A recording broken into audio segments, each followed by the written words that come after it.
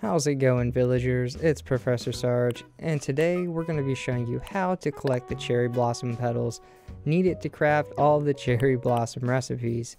Now, some of these do take quite a bit of petals, so you're going to want to try and stock up on as much of these as possible during the limited time event.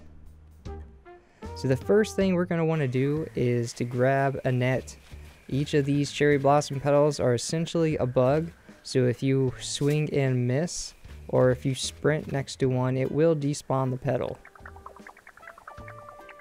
So what I like to do is if you hold down the A button, you can actually creep up on the petal, and it makes it a little bit easier to land your shot.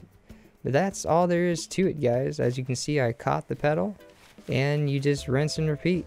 These petals will spawn periodically through the island, so just keep doing your daily stuff, and they'll bound to show up eventually. Now, to get the actual recipes, you're going to want to shoot down the balloons. Just make sure it's not one of the ones that are striped like that, because they will only spawn the Easter related items. You will need to shoot down ones with a solid color balloon. But yeah, if you like this video, please be sure to like and subscribe, and comment below which of these recipes are your favorite. This is Professor Sarge. Love you. Bye.